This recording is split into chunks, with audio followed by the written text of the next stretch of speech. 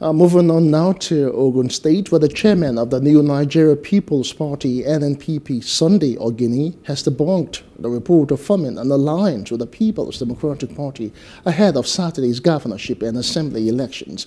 OGINNI stated this during a stakeholders meeting at the party's secretariat, saying that the party's mission is to win the elections. These followed a recent report that the chairman and some of the assembly candidates of the NNPP have declared support for the PDP in Ogun State. He, however, maintained that the NNPP is open to working with other political parties that believe in the mandate of the party through collective effort.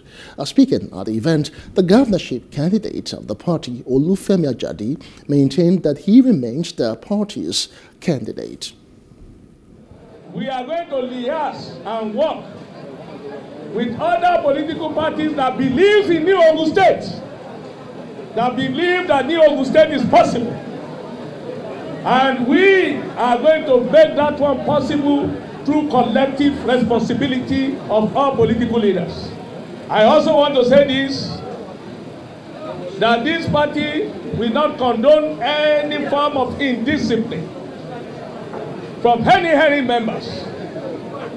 And that anybody that try as much as possible to go above the board and violated the constitution of our dear party shall be dealt with according to the constitution of our party. Ajadi is not stepping down for any political candidate. I want to tell you that Ajadi is a young, vibrant among all the contenders. Ajadi is the only young candidate among all of them.